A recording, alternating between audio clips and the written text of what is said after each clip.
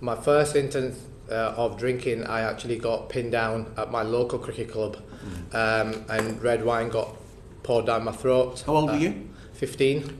Pretty early on, me and other people from Asian background, there was comments such as, "You lot sit over there near the toilets," elephant washers, the word "paki" was used constantly, and there just seems to be an acceptance in the institution from the leaders, and no one ever stamped it out. For the first time, I started to see for what it was. Felt isolated, humiliated at times, constant use of the word "paki." In 2017 pre-season tour, we were in a place, and Gary Balance walks over and goes, "Why are you talking to him? You know he's a paki," or "He's not a sheikh, he's got no oil." And this happened in front of teammates. It happened in front of coaching staff. We were on a bus trip in London to Surrey game, and we went past a couple of men with beard, and it was like, "Oh, is that your dad? If we go past a corner shop, or does your uncle own this?" And this happened in front of, again, Martin Moxon, Andrew Gale, club officials, and it would never got stamped out. Everyone saw it. But because the institution and the environment, it becomes such a norm in there that I don't think anyone thought there was anything wrong with it.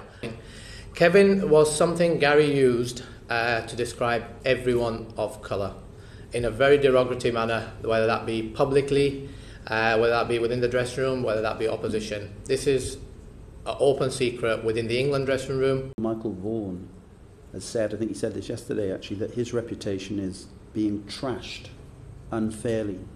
What's your reaction to that? I think it's important on Michael that we don't make it all about Michael. Look, it was a long time ago. Michael might not remember it, as I said about earlier, because it doesn't mean anything to him. But three of us, myself, Adil and Rana, we remember. To make one thing very clear, paki is not banter. Racism is not banter.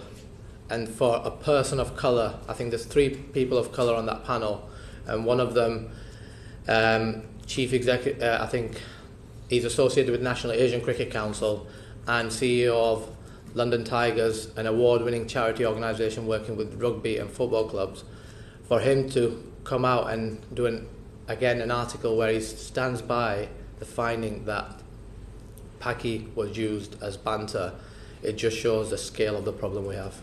For a person of colour to actually start accepting that you're being treated differently because of your race, religion, is actually quite a tough thing to take. Because then after that, you're always like, why? You just want answers, but you never get answers. I started taking medication for my mental health, and it was tough, really tough. And the game as a whole really has a problem in listening to the victim, and it's been gaslighting, it's been but there is no but to racism. There is no two sides to a story when it comes to racism. What's happened to me has happened. It'll never change. But my aim was to try and see if my experience can help others. Clearly, the word institutional is something no one wants to be institutional racism is something no one wants to be associated with. Allah's been with me. Good people who are not racist want to look the other way.